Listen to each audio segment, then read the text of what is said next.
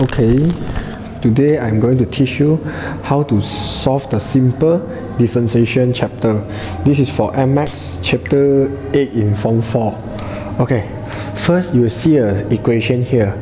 You say y equal to x power of 5 plus x power of 4 divided by 4 plus 3x power of 2 minus 7x plus 9. Okay, so when you want to differentiate this one, differentiate when you here got y and here got x, they call it this one called dy dx. If assume all the x change to w, all x change to w, this one called dy dw.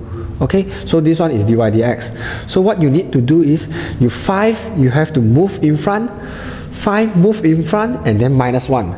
So you have to bring the 5 to in front and then minus 1 for itself.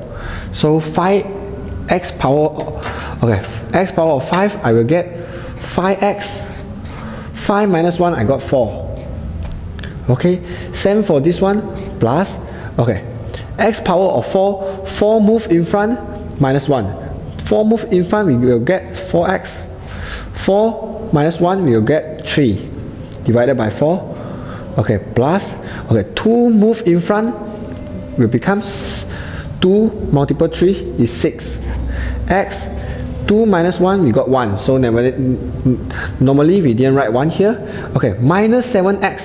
X here is 1. 1 minus 1 is power of 0. So when x power of 0 will equal to 1. So negative 7 multiple 1, we got negative 7. So normally how I remember is when you see negative 7x, you just write negative 7, ignore the x.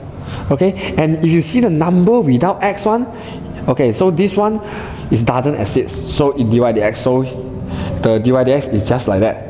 Okay, 5x power of 4, and then this one we can simplify 4 and divide by 4, we simplify this one, we will got 5x power of 4 plus x power of 3 plus 6x minus 7. This one is dy dx. Okay, this is when we differentiate the first time. What happened when we differentiate the second time? When we differentiate the second time, this one is called d2y dx squared. Okay, this one is called differentiate the second time. Okay, differentiate the second time means you differentiate one more time. 4 move in front will become, okay, 5 multiple 4, and then x 4 minus 1, you will got x power of 3. Okay, and then for this one, 3 move in front will become 3x, and then 3 minus 1 we will get 2, and then plus 6x, so you just write plus 6. Minus 7 we're missing, so 4 multiple 5 we will get 20. So 20x cubed plus 3x squared plus 6. This is differentiate the second time, called d2y divided by dx squared. Okay, okay, what happens if the example is like that? If let's say y equal to 1 over, let's say 6x minus 5 power of 4. Okay, when you see like this, you have to know when you dy dx, what will happen is, if this is 6x minus 5 whole thing power of 4, okay, first thing is this one, you have to change it using indices way. This one we call it 6x minus 5 power of negative 4. Because negative will always mean 1 over. So 1 over power of 4, so negative 4. So what we need to do is we move the negative 4 to in front, we will get negative 4 here. And then 6x minus 5, okay, negative 4 minus 1. Negative 4 minus 1, we will get negative 5. And then for this one, got bracket and got power 1, you have to differentiate one more time for inside. So 6x minus 5, when you differentiate the inside, you'll get 6. Because 6x, you will get 6. And minus 5, you just ignore it because it didn't exist. So you 6 have to multiple negative 4.